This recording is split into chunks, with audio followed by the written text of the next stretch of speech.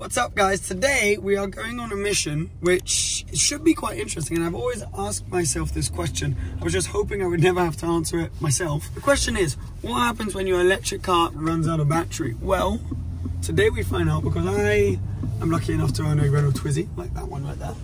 However, the other night it ran out of battery. My own fault. I didn't leave enough of a margin with the battery. And over here in Monaco there's like curfew, and it was close to the curfew time, so I ended up just pushing it into a car park and leaving it there. And today we're gonna go back. We have an extension cable and we're gonna try and see what you do when your car runs out of battery. I mean, I have no idea how we're gonna get out of this little mess, but we're gonna try and figure it out. Now, the first mission is, I was like super rushed and obviously a bit flustered because the battery had run out. We need to find the car in the taxi first, because I can't remember exactly, in the car park. I can't remember exactly where I parked it. I can't remember which floor I put it on.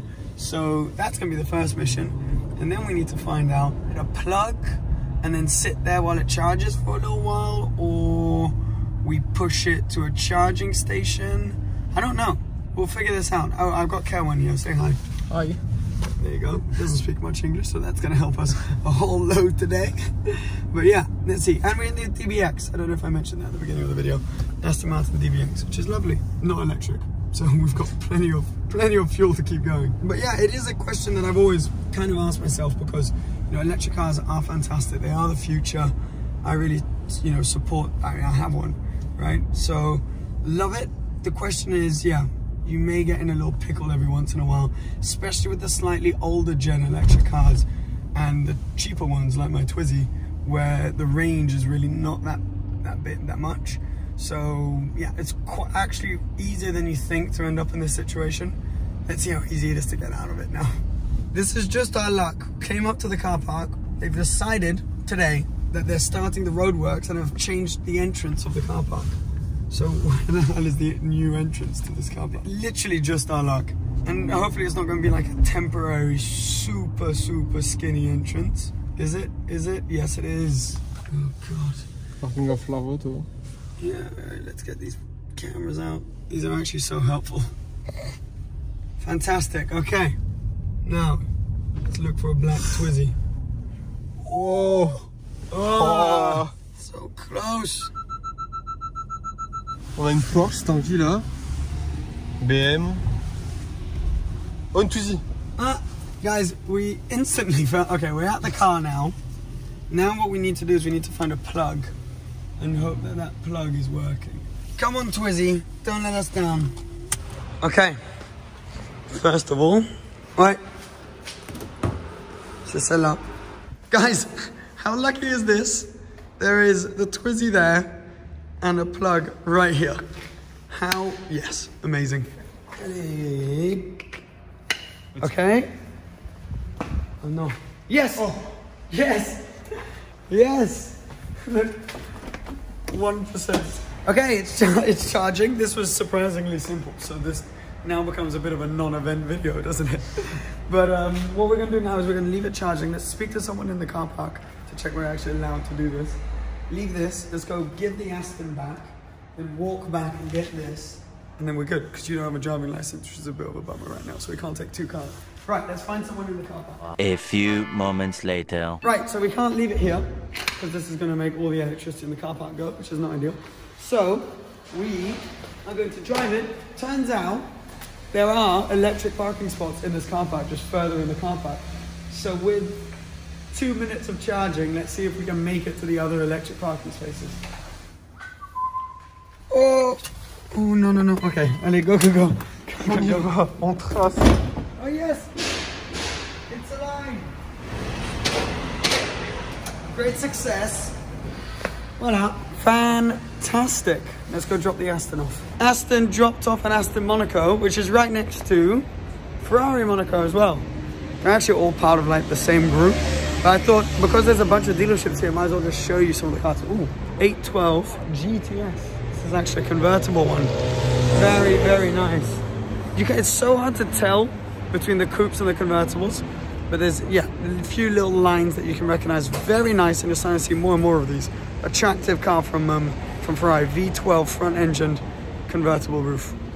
Gorgeous. So yes, first time I've ever been able to get up close and personal with the new Rolls-Royce Ghost. Look at this, very cool looking. It's crazy how they've kind of like brought out more of the design language that we saw in the new Phantom, the Phantom 8, which conveniently is right there as well because this is a Rolls-Royce dealership. But it is absolutely gorgeous. Very nice. I really like it. The way the light wraps around here just looks much more modern. I mean, that is like a you know, Wraith, Dawn, Ghost, all these kind of cars. The older look, already facelifted, but the one that's being replaced by this, it's not hugely different, but under the skin they've changed quite a lot, and also with the interior and stuff. So it's just cool to be able to come across one of these. Very, very nice. New rim design as well. Slightly, everything is just slightly modernized, but in classic Rolls-Royce fashion, they stay true to themselves. A really nice spec inside, black and white. Also with the wood, cool. Then we got a Phantom 8, green Phantom 8, and then a Cullinan, which, fun fact, was, ooh, that's an S65 AMG. Those are very rare and discontinued now. Very cool. That little line right there is done by hand, painted by hand. So we got a Cullinan, Phantom 8, and then a bunch of Dawns, Wraiths, all that stuff. Abarth, continue? Yes. Yes. Let's go. McLaren's right here. Well, will you look at this? McLaren Senna, 1 of 500 in the world, absolute animal. It's got basically a dinner table as a front splitter. Aerodynamic details all over the place. Very controversial when it came out on the look. I think they didn't choose the best launch spec, to be honest, but you know, shouldn't really say that. But hey ho, very cool looking car. Massive wing as well. Absolutely enormous ring. Quite a cool spec, quite an understated spec, but it looks really nice. This is for sale for, we'll round it up to 1.3 million euros. Round up by 10 grand. I mean, that's a big round up. God, those are expensive, aren't they? This is pretty cool. This is a McLaren 720S Le Mans edition. So how much is this? 340,000 euros. But effectively it's to celebrate, yeah, the 25th anniversary of their win of the McLaren F1 win at Le Mans in 1995. So you can see that 25th anniversary on the seats as well. But then it's also got the McLaren F1 inspired wheels, rims. Look, you can see the F1 on there. But yeah, so very cool looking. It's also got, look, the little extra air outlets, inlets here, like on the 765 LT. Anyway, we're now gonna go get the Twizy, right? And here, I'll give you this camera. We're gonna get the Twizy, which is gonna be a little bit charged by now. And we're just gonna head home. So I thought this would be a longer process. Turns out, if you run out of battery in your electric car, if you happen to be in Monaco or somewhere with a lot of plugs, it's really not very complicated. All you have to do is plug it in and off you go. So thought this would be a more entertaining video with us pushing the car and stuff, but no need for it. And there you go. It's just honest what happened with me running out of battery on the Twizy. Hope you enjoyed it, and I guess I'll see you guys again very soon. Cheers, guys.